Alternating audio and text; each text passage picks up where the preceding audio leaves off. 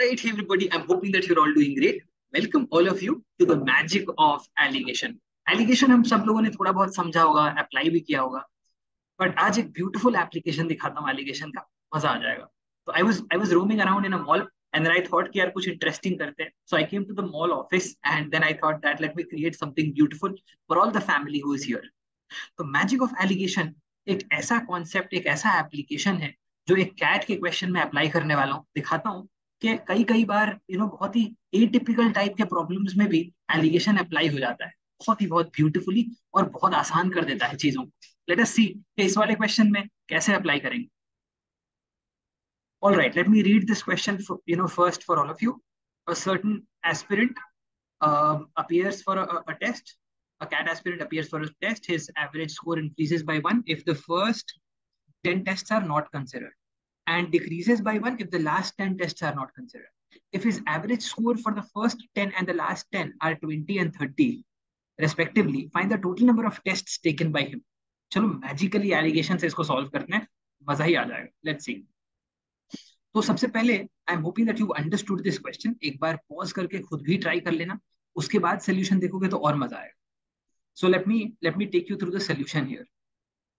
Okay, so let's say that this guy takes n number of tests. Okay, the first 10 tests, if you consider, then the remaining will be n minus 10.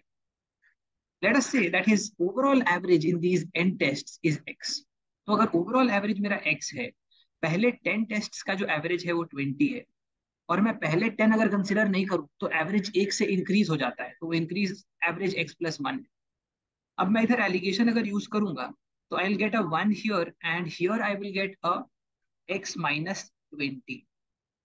Now similarly, let's say that last 10 के लिए भी मैं अगर similarly करूं तो अपना last के 10 test remaining n minus 10, जो लास्ट वाले 10 टेस्ट हैं उनका एवरेज 30 है, ओवरऑल का एवरेज x ही रहेगा, और अगर मैं आखिरी वाले 10 छोड़ दूं तो मेरा एवरेज x minus 1 हो जाता है.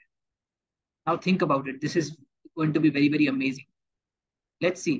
So now the allegation here is 1 and here is 30 minus x. Now you think about it.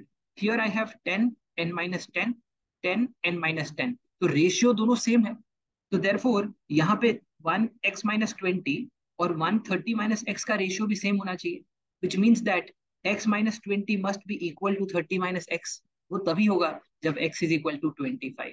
तो जैसे ही ये मिला तो काम हो गया, बिकॉज ये अगर x का वैल्यू 25 रखेंगे तो 1:5 का रेशियो आ जाएगा. तो अगर पहले 10 टेस्ट हैं तो रिमेनिंग 50 और टेस्ट हैं, तो अगर n minus 10 50 होगा तो n का वैल्यू ऑटोमेटिकली क्या आ जाएगा, 60. आई एम होपिंग कि मजा आया होगा. हाँ ना, बहुत ब्यूटीफुल एप्लीकेशन. ऐसे ही ब्यूटीफुल एप्लीकेशन के साथ मैं वापस आता रहूंगा. Do make sure that you keep working hard and make this journey count. Don't give up till the end and don't let anybody else judge you. You can certainly do it. विश्वास के साथ लगे रहो. I'm sure you will all do really well.